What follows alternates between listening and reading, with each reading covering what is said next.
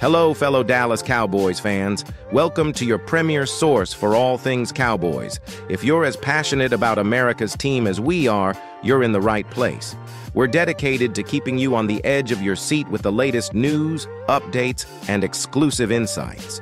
But before we jump into today's exciting Cowboys update, we've got a special request for you. Subscribe to our channel right now.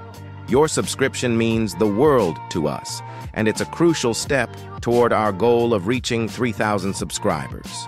So hit that subscribe button and be sure to turn on your notifications so you never miss what's coming next. The Dallas Cowboys are seemingly content with their current wide receiver lineup. However, there are many who challenge this viewpoint, urging America's team to consider a deal ahead of the upcoming NFL trade deadline on October 31st.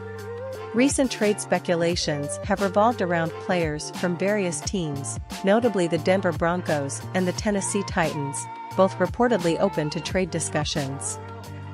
In Denver, the potential targets include Jeudy and Courtland Sutton.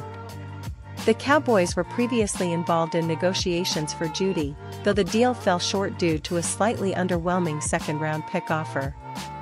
Sutton, a Texas native with an impressive physique, might be an even better fit for the Cowboys' offensive strategy.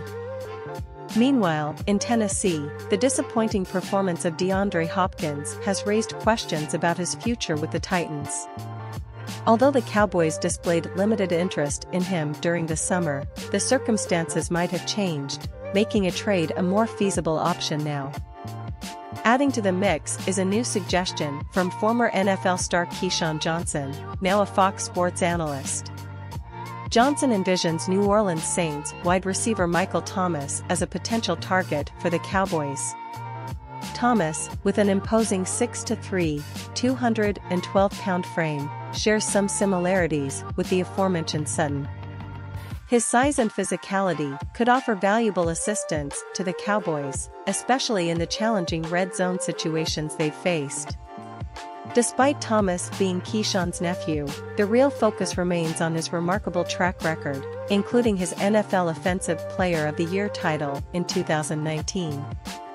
Although he has encountered significant injury setbacks, his recent performance demonstrates his continued value on the field. A significant obstacle, however, is the Saints' current stance. Despite a modest 3-4 record, they remain within striking distance of the division lead, thanks to their solid defensive performance and a star-studded offensive lineup featuring Alvin Kamara, Chris Olave, and Thomas. While Dallas could potentially benefit from renting Thomas for the playoff run, the challenge lies in persuading New Orleans to part ways with their long-term asset, the beloved Saint for life, Michael Thomas. Subscribe in our channel. Your subscription is highly valuable to us.